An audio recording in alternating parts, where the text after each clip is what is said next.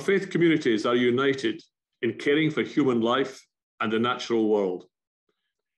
We share a belief in a hopeful future, as well as an obligation to be responsible in caring for our common home, the earth. We recognise the opportunity that Cop26 brings in addressing the urgent need for action, in limiting the effects of climate change and the critical importance of decisions made in this conference to take forward the agreement made in Paris in 2015. People have exploited the planet, causing climate change. We recognise that the burden of loss and damage falls most heavily on people living in poverty, especially women and children. We acknowledge the commitments made through the Lambeth Declaration in 2015. Now, because of the gravity of the situation, the impact of climate change around the world, and the inequality of its effects, we seek to strengthen those commitments.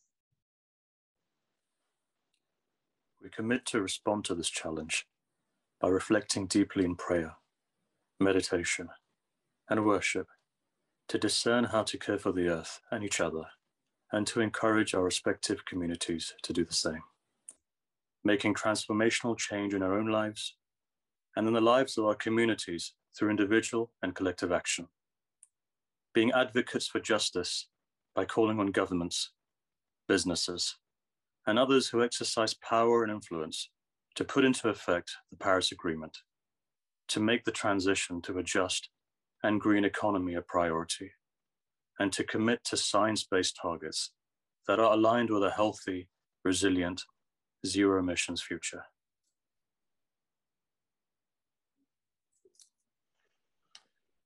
We remind governments of the commitments made in Paris 2015 to limit global warming to 1.5 degrees, and of Article 17 of the Universal Declaration on Bioethics and Human Rights to protect the environment, the biosphere, and biodiversity. We call upon them to take the urgent action needed to avert the loss, damage, and forced migration threatened by climate change. We look to governments to work together and with others to create a positive vision for 2050, where addressing climate change is not just an opportunity to stop burning fossil fuels, but also to achieve cleaner air and water, to reduce food wastage, to ensure a just and equitable sharing of the Earth's resources, and to protect the habitats we share with all other life on whose health we also depend. Across our doctrinal and political differences, we know that we must change our ways to ensure a quality of life which all can share. We need to provide hope for people of all ages, everywhere, including future generations. To offer hope in the world, we need to have confidence that those in power understand the vital role they have to play at the Glasgow Cop26.